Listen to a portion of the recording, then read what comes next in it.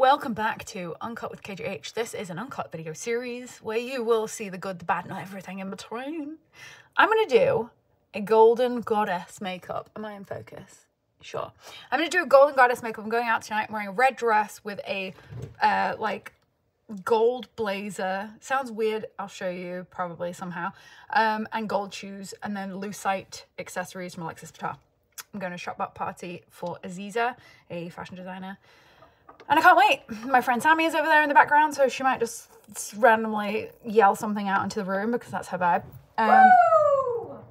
So I'm going to start with a bit of Rhode. I've actually got a way that I enjoy applying this that I think I learned from Sydney, who is an amazing skin expert in the Instagram. I think she told me she liked it this way. So you start with the cream, which is the Lipid Rich, the Barrier Restore cream. And that goes on first, right? Not the serum, like it's supposed to. And then you take the serum and you put it over the top, almost as your sort of supplementary glowy product on those high points. And then you rub it in. And I actually really like it that way. It's very, very nice and balmy and dewy. And I don't really know what the wear is like or any of that kind of stuff, but I mean, Haley did an amazing job on this brand. The products are so, so good. And the lip balm is amazing. It's everybody's favorite. And for those that have tried it, it's everybody's favorite. All right, I'm going to put those, I'll leave them out actually because I'll do a product breakdown after the fact. I'm going to go in with a Chanel Le Beige in BD21. This is a really interesting product. So it's like these little pearly kind of beaded particles, for lack of a better word, inside of the bottle. And then when you apply it to your hand, it looks the same. But then when you mix it into the brush, it starts to blend and become consistent. But it's very, very, very lightweight and also quite dewy.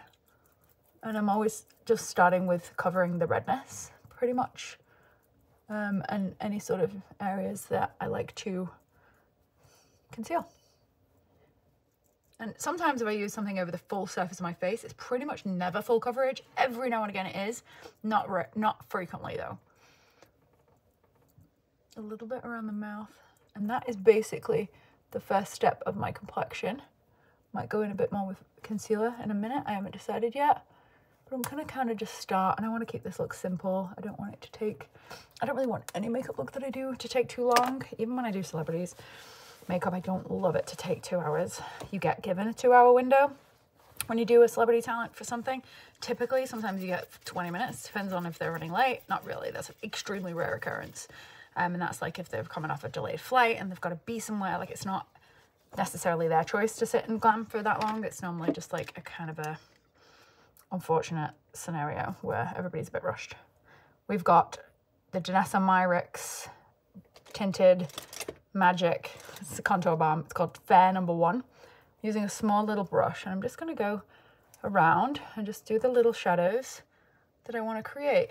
So I'll sort of just, I like to sort of look in the phone or in the mirror where I'm doing my makeup and look for where the natural shadow appears on my mouth when I talk. Typically it's right like an inch away from my mouth. Everybody's placement for this is different, but I think it's kind of nice to sort of look for where the natural shadows appear when you're sort of moving your face and enhance those shadows. Contour and bronzer are obviously two different things. There's a video all about bronzer on my account, and I can also deep dive anytime that you would like for me to about certain things. So now I'm blending that in with a big brush just so that I get a nice blend out of it. And then under the jaw, priming the brush sort of by getting some more of that product into it under the jaw. And then further blending that out. Okay.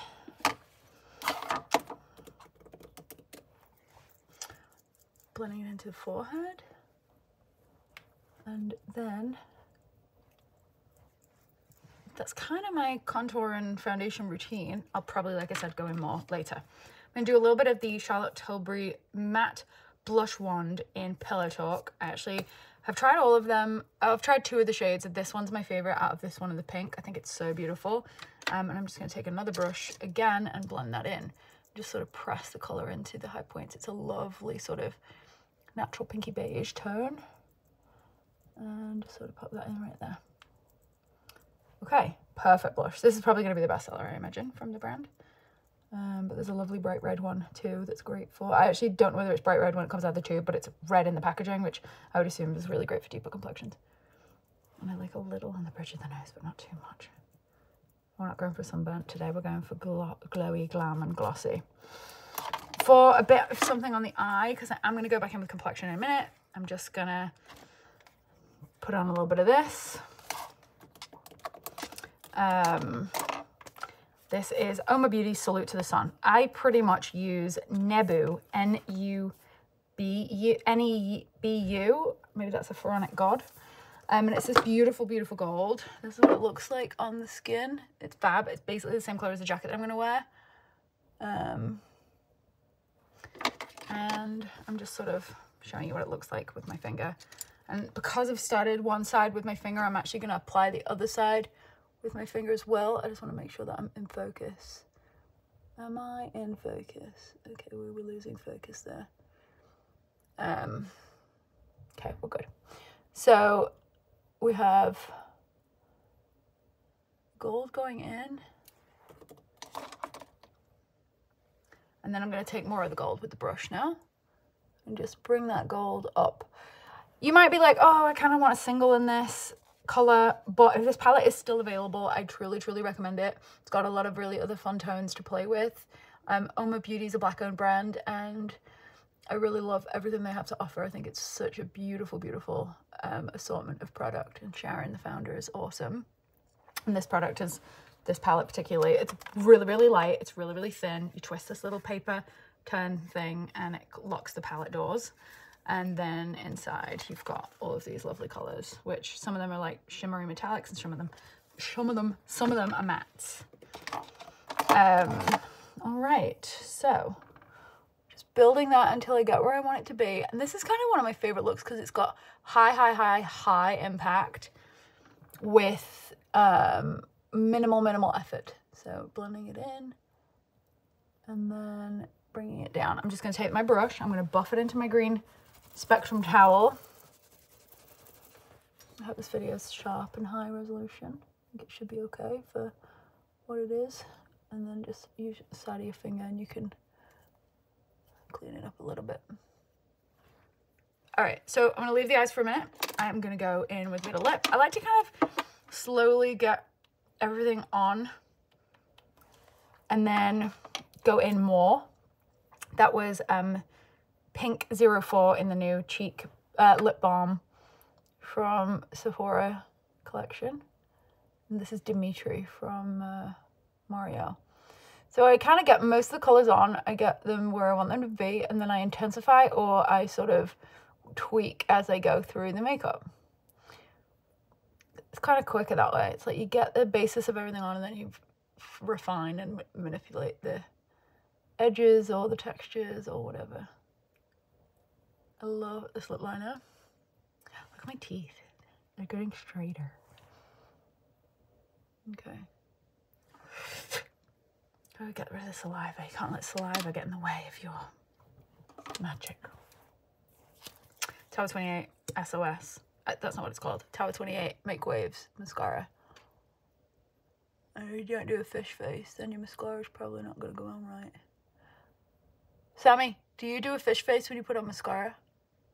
I do like a wide open mouth daydream face. Like that. I just did my impression.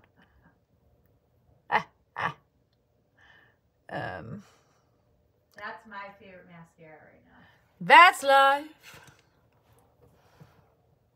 Okay. No? You're not gonna back me up there? She doesn't know the words. Showing her age. I don't know what goes next. That's life. That's what all the people say. Riding high in April, shut down in May. I know I'm gonna change that too. Well, I'm back on top in June. I say that's life. That's life. The cool thing about working from home on some days is that the friends that also work from home get to come and work from your house, and you get to hang out and eat chips and snacks and water. On the subject of water, water. It's like a bottle of water.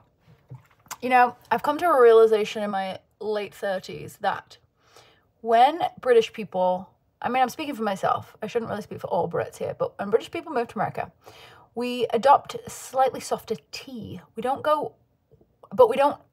over enhance our A. So when we go to a restaurant and we get asked 3 times what we said when we ask for a glass of water, I have fallen into the trap of saying water, which is actually more like how Aussies say water. I'd say water or water, but obviously American accent would be like water, but I'm never going to go water because I'm not American. But I wouldn't say water because I feel like I get asked 3 times what I said. So I just say water because it seems to, like, you know, get me there the first time. And the same goes for when I say my name in a public loud space in New York. I'll say Katie, and somebody go, "Oh, hi Casey, nice to meet you." And I'm like, no, it's not Casey, it's Katie. And then I have to reiterate with a soft T. So for anybody that's like, where are you from? Your accent's so weird. I'm from the north of England, a place called Southport, and I've lived in America for 10 years, married to an American man who's also half Egyptian, and his dad, bless him, could never understand what I was saying when I would talk because I also speak fast. So my accent has evolved. And that is that on that. All right, so a little bit of this under there. And the other thing about England is the accent pretty much changes every 20 minutes drive. Like, you drive 20 minutes down the road and the accent. Where I come from, we talk like that. We're a bit more like, hiya, you're right. Yeah, good, you. 20 minutes down the road, it's like, oh, you're okay, you're right, love. Like, proper thick, like, you know, long and drawn out like that. And then you go 20 minutes the other way and they talk like that. So, that was your English geography accent lesson that you got for free watching me do a golden eye. So, if you ever got makeup on your eyelids when you're doing mascara, don't fret, but let it dry and flick it off, or just quickly erase it with a Q-tip. I wouldn't have quickly erased it with a Q-tip, cotton bud.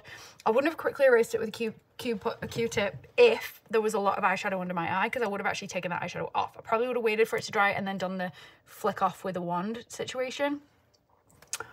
Katie, what is wrong with you, man? Yeah, so basically just don't panic, let it dry, and then do the thing later. So here we are, we're in a good spot. I am going to see what's on my table that I pre-pulled for this look. I've pretty much used everything that I wanted to use. However, I'm going to do a little bit more complexion. So I'm just going to go straight back in with the Chanel because I don't want to use multiple things. I don't like to over encourage people to sort of buy everything that I use. Like, I don't think it's necessary. If something's yellow and I'm doing a yellow eyeshadow, use the one yellow thing that you've already got. You don't need another whole product.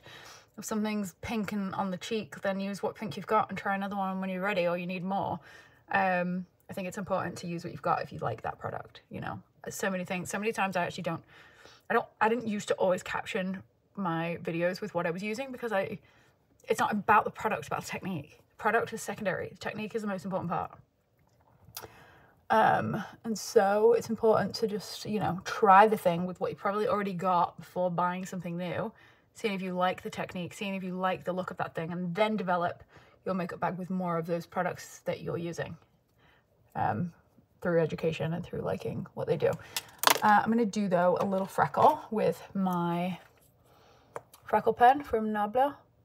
I love this one. I sort of just place it and then I sort of touch it away so that it's less intense. But I kind of do all 3. It's like sort of disconnected Orion's belt. And then I kind of just mess with it a little bit. So I just love that it's fresh because the look that I'm wearing tonight is quite glam. Like, there's a lot happening. I'm wearing this red dress with I'll just try and show you on my other phone. Red dress with gold blazer. And if I have the picture on my phone, I will flash it to the camera. It's loading, so I'll show you in a minute.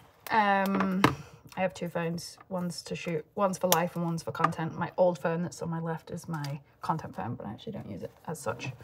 The idea was there, but it didn't actually make much sense. Okay, so I'm just gonna use this gold brush one more time, the brush with the gold in it, and go up into the crease of the eye. I could gloss this to make it really editorial, and I think just for a little bit more contrast on the lip, a little Endless Cacao, but not much. This is Endless Cacao from Makeup Forever. I love it. Just gives you a little bit of a pop on the lip, and I think that's good. Powder. If I was to powder this look, I'd be quite delicate with my powder. I would just use, this is the translucent from Charlotte Tilbury, and a small little brush, Refa number 33. And then I'm just gonna pop it here and just press and tap anywhere where I've got shine that I want to dull it down. I don't like my coverage to be too full, but I do like to look flawless, if that makes sense. I like that like flawless coverage, but I still like to not look makeup-y. And so I find that just using a foundation or a concealer just where you want it gives you that look. Wow, these earrings are heavier than I thought. They don't feel heavy, but I feel like they look a little heavy. But they're fun. All right, I'm gonna do a bit of that. I've got a few gathering lines in my forehead, so I'm literally just gonna take my finger and just pull the extra product out of those few little lines and then further powder. And that, my friends, is basically it. If I can find this picture of my outfit that I'm wearing tonight, I'll show you, but I can't seem to find it. So you'll see it on my Instagram stories at some point, probably way before this video goes up. This video will probably go up on Wednesday, which is tomorrow. All right, today's Tuesday, the 7th of February. All right, let's love everyone. I will see you a bit later. And if you have any questions, pop them below. And if you haven't yet subscribed to my YouTube channel, please do. I hope that you're enjoying what you see here so far. I think my dress is about to reveal itself. No, it's not. I lied. Okay, bye. Everything was loading, but it's not in there.